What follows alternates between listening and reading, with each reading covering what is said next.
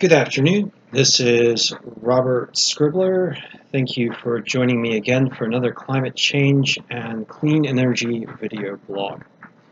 Now for this segment, I'm going to talk a bit about present global temperature trends and what we can expect in the coming weeks and months as NOAA is predicting an El Nino to start to develop. And already what we see in the equatorial Pacific is a growing expanse of rising sea surface temperatures relative to average temperatures. Now this is a sea surface temperature anomaly map, so areas that you see in blue are below the climatological average. Usually these are 20 or 30-year averages. And areas that you see in yellow are above the climatological average. Just as a caveat, I'd like to add that because of human-caused global warming, these baseline averages and anomalies are already working on a baseline that is already warmer than normal relative to the early 20th century and mid-20th century.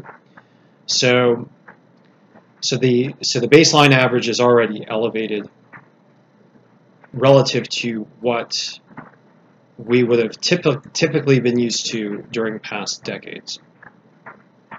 As you can see, so this is the equatorial Pacific zone, and the eastern equatorial Pacific, as that warms up, there is an increasing chance of an El Nino type event to emerge. And as you can see, temperatures in the equatorial Pacific along the equator are ranging from about, it's like 2.5 to possibly 3 degrees Celsius above normal, to around 1 to 1/2 to 2 degrees Celsius above normal with a little cool pool interspersed. But for the most part, these sea surface temperatures are starting to heat up.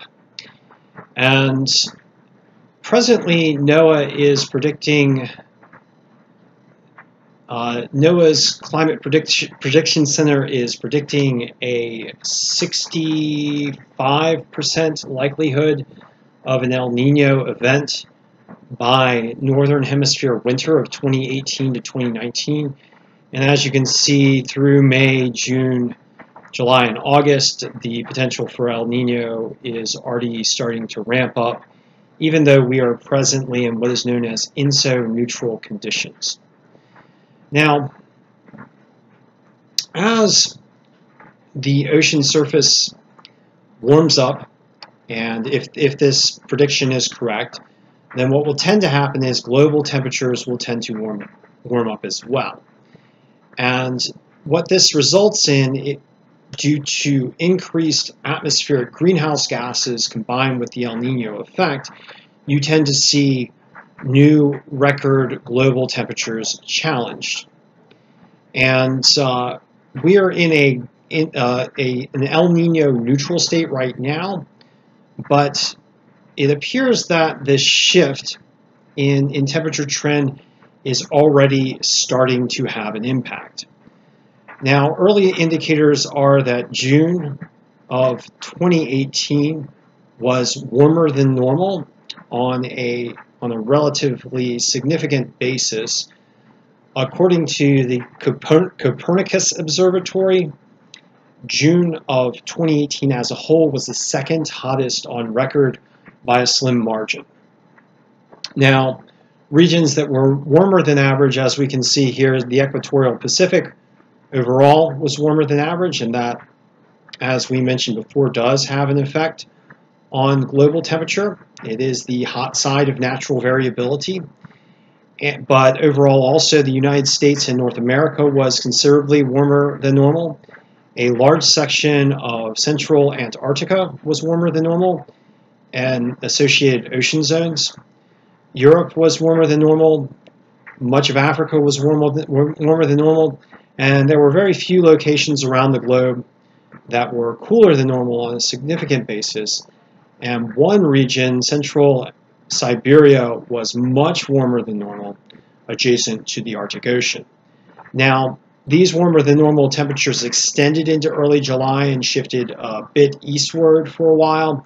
And we note that temperatures hit the 90s in eastern Siberia over the past week, with one location in eastern Siberia above the Arctic Circle hitting 95 degrees Fahrenheit, which is a very, very warm temperature for that region of the world for this time of the year. This is in the permafrost zone, and experiencing temperatures like that, permafrost really can't last very long. So, in context, I'm going to show you a graph here of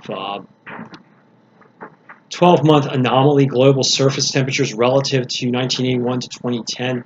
Now, that's a 30-year climate average that already included much warmer than normal global temperatures. So this baseline is already warmer than normal. And as you can see, temperatures since 2016 have been considerably warmer than average. And if we start to get into an El Nino period, this bump, because we saw 2 La Ninas during this downgrade period here, this bump will tend to reassert, and we will tend to see the 2016 temperatures challenged. And 2016 was a major record year for global climate. Now, overall, June of 2018, according to the Copernicus climate measure, it's a European climate measure, was the second warmest on record, and this was the second warmest June on record by a slim margin, about 0.1 degrees Celsius. With El Nino on the way, and with atmospheric CO2 levels in the range of 410 parts per million in the coming year to 2-year time period, we would expect 2016 averages to be challenged, and we would expect to see potentials for new record heat in the coming year if NOAA's predicted El Nino does emerge. Well, thank you for joining me for another climate change and clean energy video blog. I will be chatting with you soon.